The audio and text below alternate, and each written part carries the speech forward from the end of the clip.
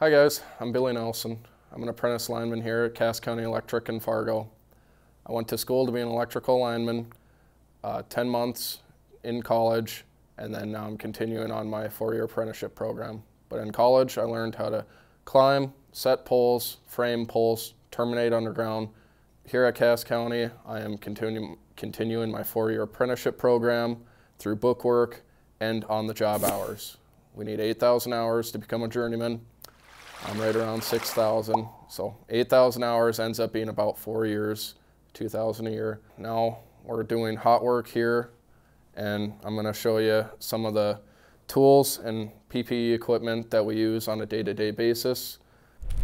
Here's some safety equipment, personal protective equipment. Each lineman is assigned all of this and tools that we use on the job. First up, we have my rubber sleeves.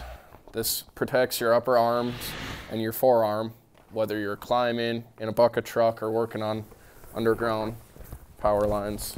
Comes up here and wraps around your shoulder and goes to your wrist. This is specialized rubber.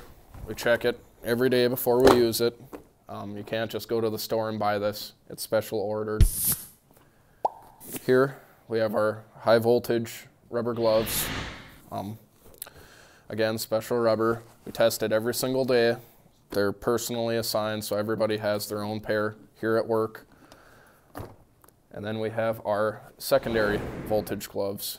These are low voltage for working on meter bases, the secondaries in our transformers, and street lights. And then we have cut-proof leather gloves here.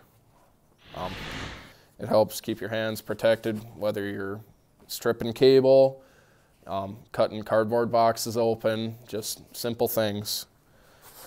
And we also, even the clothes we wear, have to wear special clothing. These are FR clothes, which is fire retardant. That means if there was to be an accident, they won't keep burning.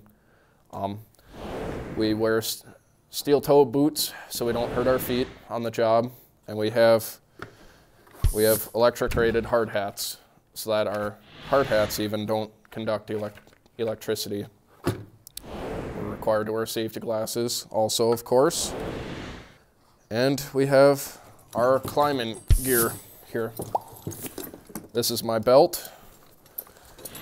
It's a lot thicker than the belt you use to hold up your pants. This has to carry all your body weight and strap you to the pole. And these are the gaffs that you put your foot here and then you strap it around your leg. These gaffs have big sharp spikes in them that dig into the wood of the pole, and you can climb up it just like a ladder. This is a piece of our underground primary wire. On the very inside we have the conductor.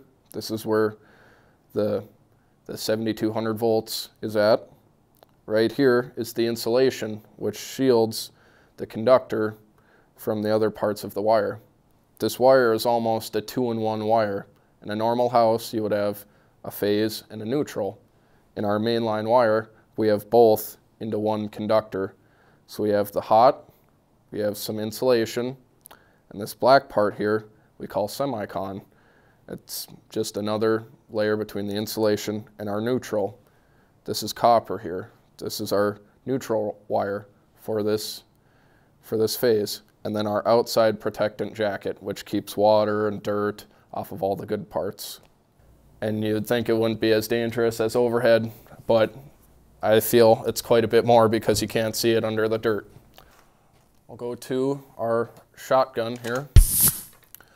We call it a shotgun because you can pump it just like a firearm. Mike was talking about our old sticks used to be made out of wood, and dirt would be embedded into the grain, and it would hold moisture and make it conductive. All of our new sticks are fiberglass. They're much easier to wipe off. You can test them.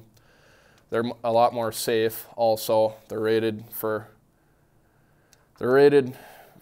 insulating for a lot higher voltage.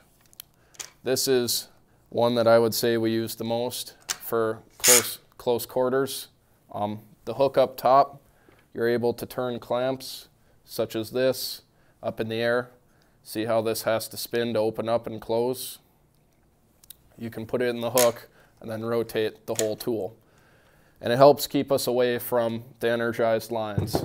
You never want to go and touch it, even with your special gloves. You want to try and stay away from it.